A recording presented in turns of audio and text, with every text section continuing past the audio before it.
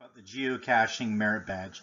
Geocache is a combination of the words earth and cache, and it basically describes a hiding place. Anywhere you can hide something on the planet Earth is a geocache. We use the Global Positioning System, which is a bunch of satellites up in space, as an electronic tool to show us where we are on the planet based on what's called trilateration. Information. It's an outdoor activity where we use a GPS receiver or a mobile device to hide and seek containers called geocaches or caches anywhere over the world. Typically a geocache is a small container. It's got a logbook, a pen or pencil to write in it. You sign your log. You can also use a mobile phone to do an electronic log. And then you put the cache back where you found it when you're done. There's all different sizes, trinkets, trackables, and other items inside of a geocache. For the merit badge are listed here. Almost every requirement one in a merit badge is safety related, and number 2 on this revolves around a lot of leave no trace, and then 3 we start getting into terms that are specific to geocaching. 5 map reading, and 6 we're going to talk about finding a cache using a laptop or a cell phone, and then lastly in number 7 and 8 we're actually going to do some geocaching. Website, which is geocaching.com. Dave Ulmer, after they turned off the selective bit, which enabled the GPSs to go from about 20 or plus meters down to roughly 4.5 meters, posted on Usenet. This I've created the first stash hunt stash, and here are the coordinates. And he lists the latitude and longitude, and leave some stuff, take some stuff, have some fun. And there's a picture of Dave Ulmer at that original cache. They put a plaque long after. Be careful what to do if someone approaches you. We're going to talk about caching on private property. What to do if the coordinates are off and not paying attention, and finding your way back. You always want to be cognizant of where you started. You can easily roam off and get lost. Online safety. As a Boy Scout in both the Scout and Star rank, you're required to earn your cyber chip. Make certain that you complete that. Safety pidge is part of this cyber chip. Think before you post, respect other people online, respect digital media ownership. Don't meet anyone face to face you meet on the internet unless you have your parents' permission. Always protect yourself online. A little bit on those first topics. If someone approaches you, normally the best thing to do is to avoid them. You see them coming to you. This is no different than Pokemon Go.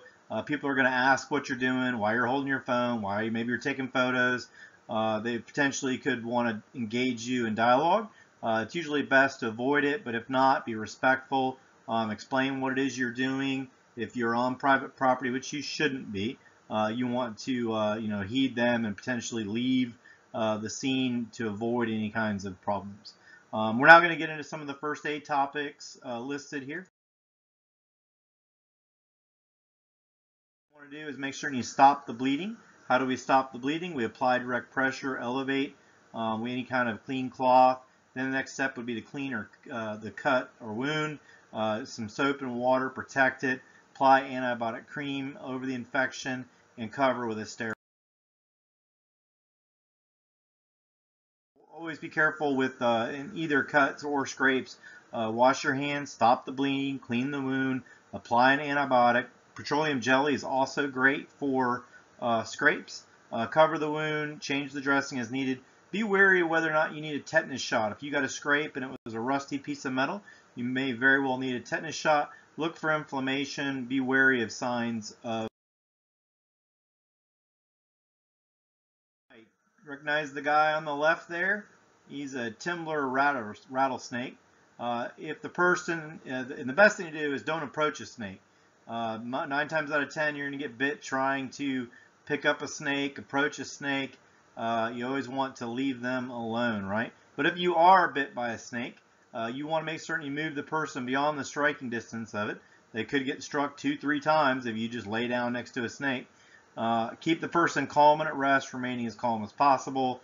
You always want to cover the wound with a loose and sterile bandage. The other thing that is helpful is if you have a Sharpie or a pen, is to actually circle where the snake bite is at. As the wound tends to darken, it's helpful different time periods to know how fast it's spreading. It's really unlikely that you're going to die from a venomous snake bite, but you always want to seek medical treatment whenever you are. Don't try and take the snake with you to the hospital. They have no desire, even if the head's cut off, there still could be venom in the fangs. The last thing you want is a snake. This is a great product I love, Afterbite. It's a great sting remover. Another one is some vinegar, but move the person to a safe area. If it's, say, a beehive or something like that, you want to get out of danger. If needed, remove the stinger, wash with soap and water. If they are extremely allergic to bees or snake or whatever bit them, whatever insect it was, they may very well be needing an EpiPen. Typically, a person in this scenario has one with them. Typically, they'll start to inflame, maybe trouble breathing. If any of this is a concern, make certain you take them to an emergency room or call an ambulance or 911. Remove the tick promptly and carefully. Don't attempt to try and burn the tick off of you. You're more likely to suffer from burns and other items. This is a tick removal tool. It's great for removing ticks. Most tick bites are harmless and don't need medical treatment. Some ticks do carry diseases. Keep an eye out for red bumps, dots on the ankles, flu-like symptoms, fever, headache, fatigue, vomiting, any of that. Some of these. Is this? If you said poison oak, poison ivy.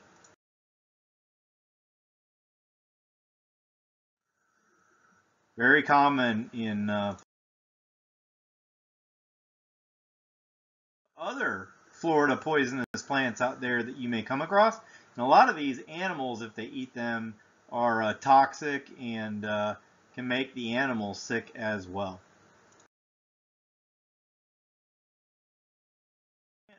Usually you would want some Xanthel. It's expensive. It's not cheap. It's not normally carried in every store, but you do.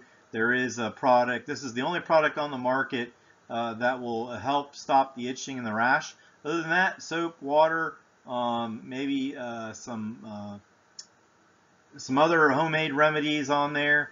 But you do want to, especially if they get it in their face or in their armpits or their genitals, I would seek professional attention, go to the hospital. If they have any trouble breathing, you need to seek medical attention. I normally recommend lidocaine, allocaine, any of the ones that end with a cane are great to help with the severe sunburn. You want to apply it to the cool skin, have them take a cool bath or shower. Ibuprofen and acetaminophen can make them feel better. If there are any blisters, do not break the blisters. And so remember, in heat exhaustion, they're sweating. In heat stroke, they're not. Heat stroke can lead to symptoms. Also, with the heat stroke, their pupils will be constricted or really small. And again, they're going to have a very high body temperature. Heat stroke is extremely bad. Exhaustion. Maybe the person is sweating, have them lay down, get them to a shady area, give them some drinks. Make certain you don't give them something with caffeine. Great. Person with a heat stroke, very similar. You may want to remove loose articles of clothing, expose as much skin to the air as possible to help them cool down. Sponge them with water, spray them with a fan, whatever it takes. Watch out for seizures, unconsciousness. Ice packs are great. at the core of the body. In all cases, give them fluids. I would most likely have someone see medical attention for a heat stroke. For that person, keep an eye on their body temperature, and if they stop breathing, perform rescue breathing. Don't give aspirin or acetaminophen when they've got that high body temperature. That can resort in the body's unresponsiveness. Drink opposite. Now all of a sudden we're way too cold. We got some frostbit hands. Notice that the temperature, you can still get mild hypothermia when the body is just a couple degrees below normal. Your body temperature is not going to drop down to 40 to get hypothermia. It only has to drop down a couple degrees to 95 for mild hypothermia to start to kick in. Different phases of hypothermia. Notice this is in Celsius. Hypothermia, shivering, dizziness, feeling hungry, nausea, rapid breathing, problem speaking, slurred speech, confusion, coordination difficulties, fatigue, a rapid heart rate, shivering I mentioned again, drowsiness, weak pulse, shadow. Clothing, warm the trunk first. Do not warm hands and feet first. Warm the trunk first. Warming extremities first can cause neck and such forth. Make certain you guys are drinking water while you're geocaching. Always drink water. Your body is constantly losing water. I like Nun tablets. How do I know if I'm getting enough water? Well, when you use the toilet, take a look. Based on the color, it can help tell you whether you're getting enough fluids in you.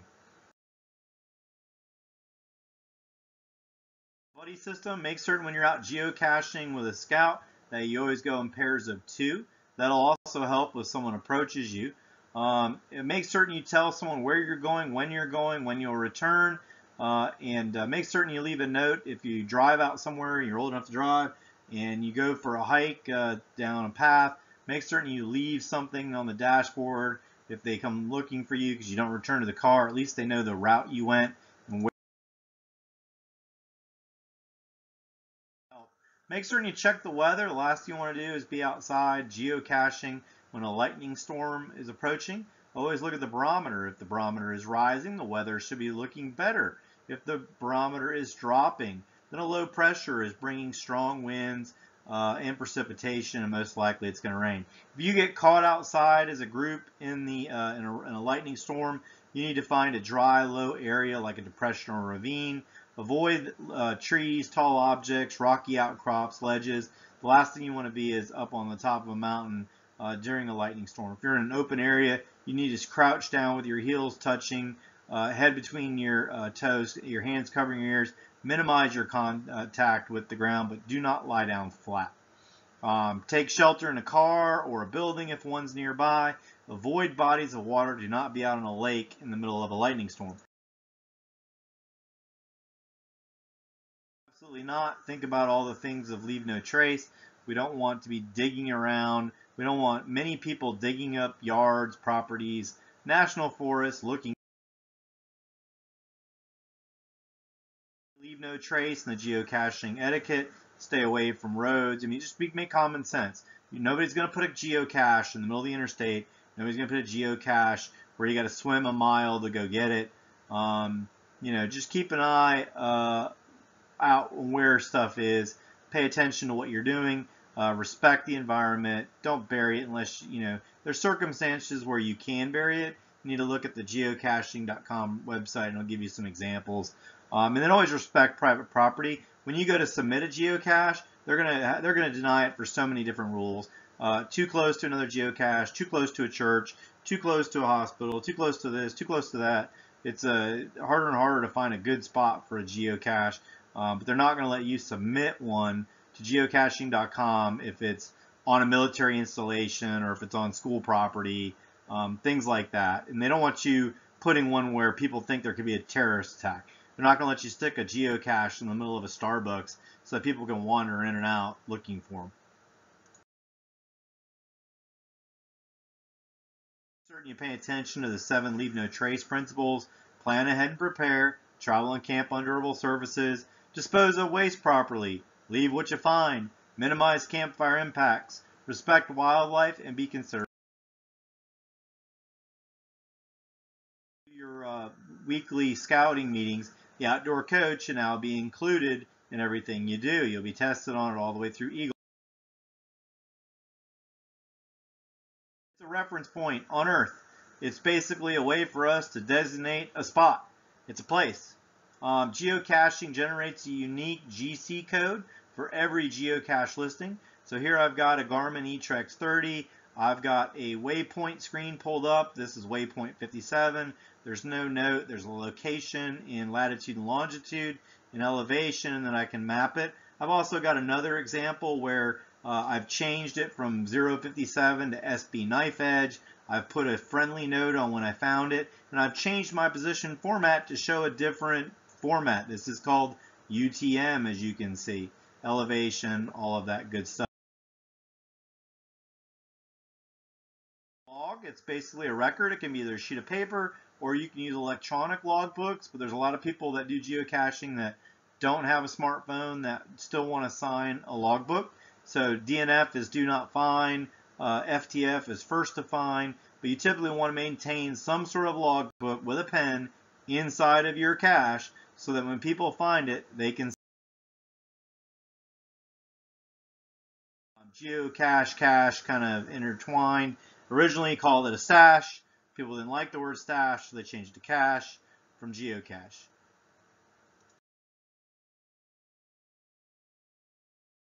You're hunting virtual things, you're actually hunting physical things. How accurate are GPS receivers? They are accurate down to about 16 feet. Previously with selective availability, they were accurate to about 45 feet. So they've gotten pretty accurate. FAA has enabled to allow airplanes to be even more accurate.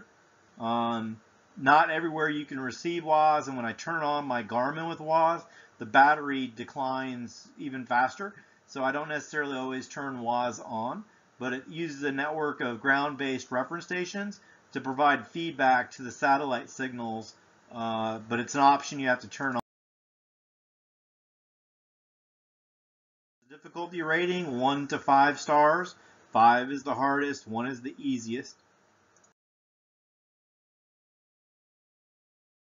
Money to park there, whether dogs are allowed, can you bring your horse, no hunting, is there hours, is there parking, attributes are examples. You may have to rock climb to find this one. This one requires an ATV. There's a park bench here. Well, may not require an ATV, but there's ATV allowed.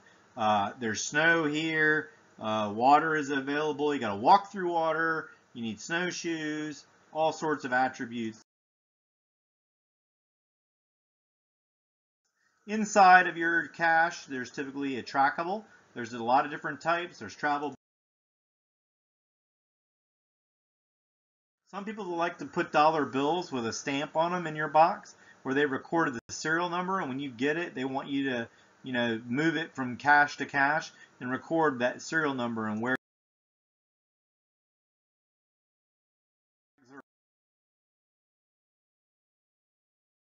another.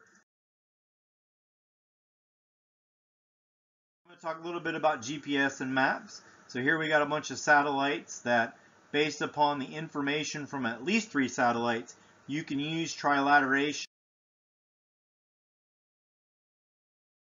Satellite 1 here, satellite 2 here, satellite 3 in the bottom right, and you've got a receiver. You can use trilateration to figure out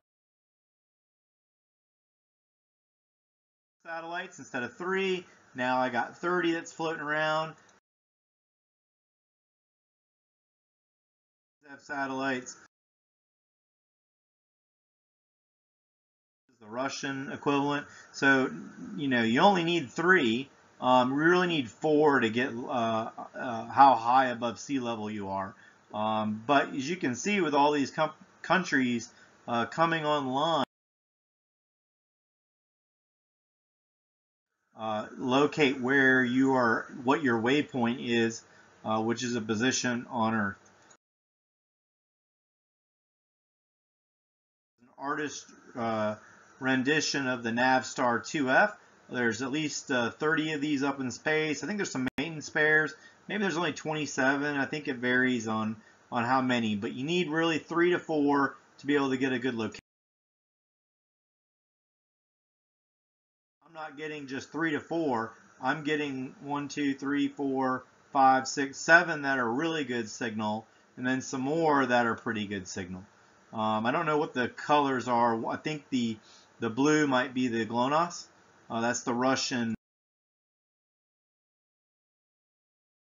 thing. This is a, we're just talking about position format.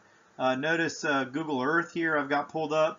It's got a pretty good menu. Your GPS, anything to do with navigation and satellites, there's different formats that people use. There's really like 30 or 40 different formats.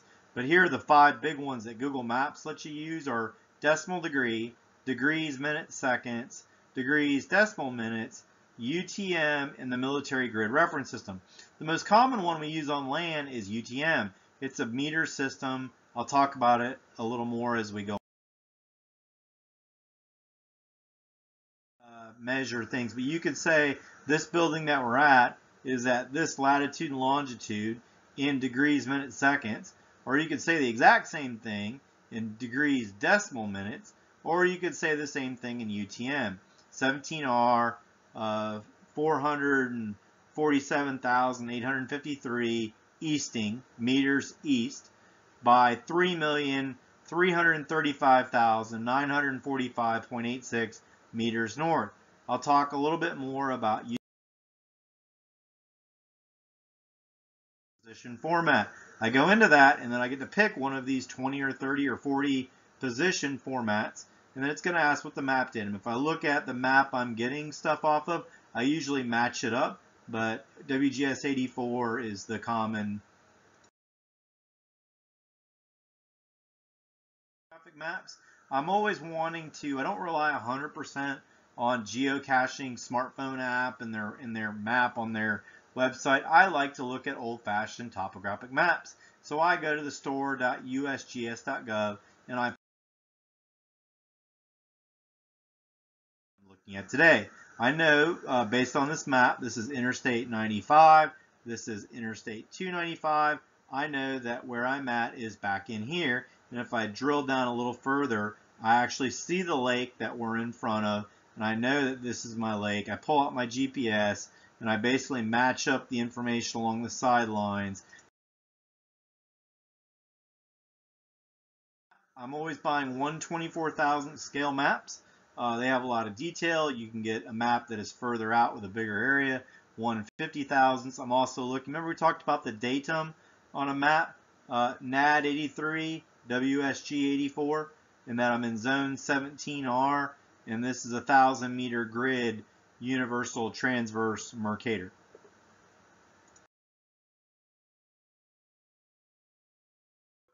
Why am I using UTM and why am I not using latitude and longitude? Latitude and longitude was primarily developed for waterborne navigation using, I think that's a sextant as I recall. So you've got latitude lines and you've got longitude lines. Not as precise as the UTM, but that I don't have to account for with UTM. Here's one of my compass maps on it for 1/24,000th, direction of travel, an index line, a bearing.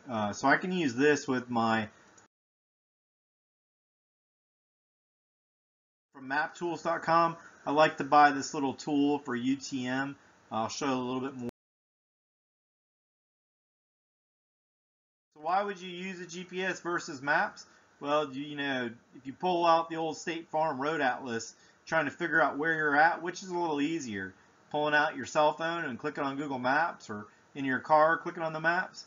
Usually it's the cell phone and the car navigation. It knows from the satellites where you are. However, what happens if the car dies? What happens if your cell phone dies? I still like to keep an atlas in the back seat. You never know when you just might need one. Your phone dies and you don't know where you're at. UTM, it provides a constant distance relationship anywhere on a map. In angular coordinate systems like latitude and longitude, the distance covered by a degree of longitude differs as you move toward the poles and only equals the distance covered by a degree of latitude at the equator. So there's some variation depending on where you're at with latitude and longitude. And with land navigation with a small part of the Earth, the UTM allows you to be tied back to negative numbers or east-west designators. Grid values increase from left to right and from bottom to top. Just like the Cartesian map system you learn about in high school, simple Cartesian mathematics is used. No special trigonometry. Everything's decimal based, 1, 10s, hundreds.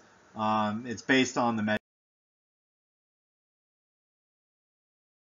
On a map, this is a working exercise. We'll actually do this. Notice my map tools. I've got a couple different. Here's a 150 thousandths for a map. Here's a 125 thousandths. Here's a 124. I basically line this map tool up to measure, more precise.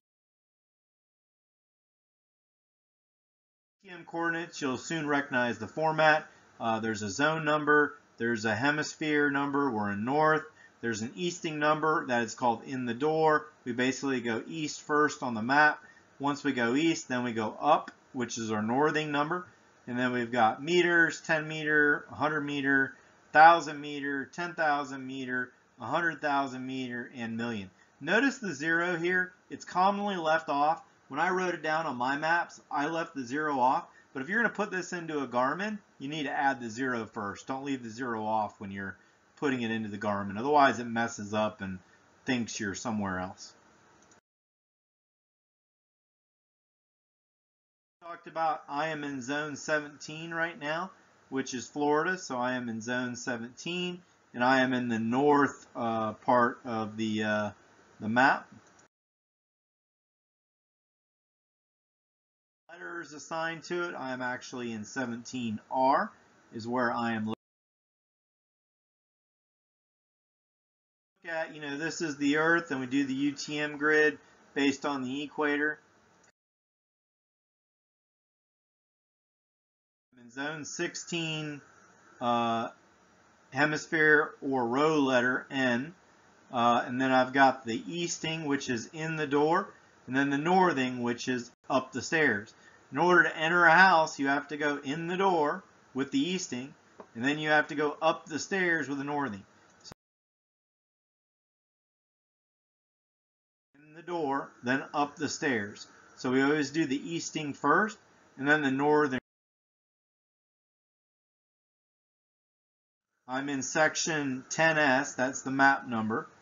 And if I look down at the bottom, there's a small 7.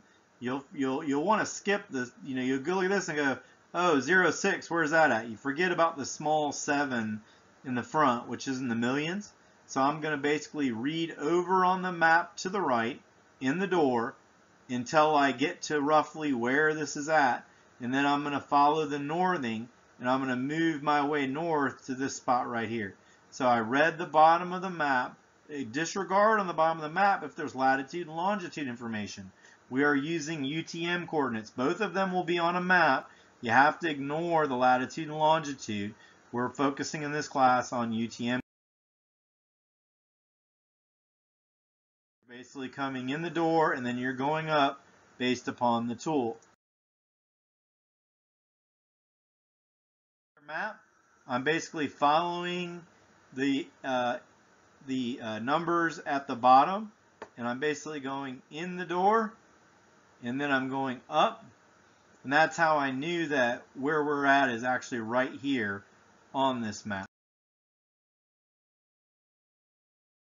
So we'll practice some map finding exercises, but the next step is to look at geocaching.com. You'll have to research a geocache that's near you, pay attention to safety, hunt for the geocache, and then once you find it, you'll geocaching.com. It can figure out if you turn on enable my location on a PC or on a cell phone. It'll know where you're at. It'll pop up a list of locations that are near you. These are the ones that are near me now. And use my phone to pull up the same location, and then now exercises now using my cell phone to find a cache that's nearby. What are your questions about geocaching? And check out these cool caches. Here's an ammo can that's painted. There's a TIE wing fighter. No, that's an X-wing fighter. Oh no, it's a TIE wing, right? This is one that's hidden in a log. It's just a pot. Games with my Garmin GPS using Campbell's soup cans. I'll hide the Campbell's soup cans. I'll make a waypoint. I'll write it down on a piece of paper. I'll then delete all the waypoints out of my Garmin, and then have the scout enter in I'll give him a piece of cardboard with a written cream of mushroom on it, and he has to navigate, go find cream of soup, and bring southern Jacksonville, Florida, that you could actually find their soup cans at various locations. Make certain you put them back, never move a cache when you're done. All right, well, hopefully you've enjoyed